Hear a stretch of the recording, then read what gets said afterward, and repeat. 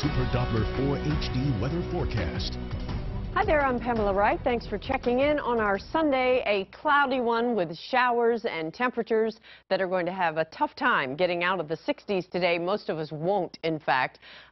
Some of the warmest temperatures we'll see all day, actually this morning, with upper 60s across the upstate. Our winds are shifting now more out of the north and east, and they're going to be gusty today, up to 20 miles per hour this afternoon, and we could have a few more thunderstorms move on through as a cold front is sinking down through the area. So our morning starting out really wet. We'll have passing showers off and on through the day today and very limited sunshine. So again, our temperatures will stay in the 60s after being in the 80s on Saturday. So a big change.